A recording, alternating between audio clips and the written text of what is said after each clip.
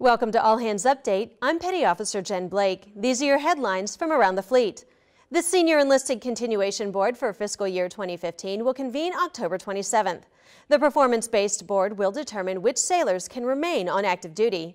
The names of the board-eligible sailors will be published at the end of August. Board eligibility issues must be resolved by September 22nd. For more information, check the NAV admin or call the NPC Customer Service Center. The U.S. Navy parachute team, the Leapfrogs, celebrate their 40th anniversary this year. The team was established in 1974 and have entertained crowds around the country in support of Navy public outreach.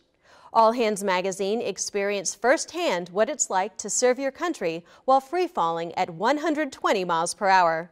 To see the full story, visit All Hands magazine online.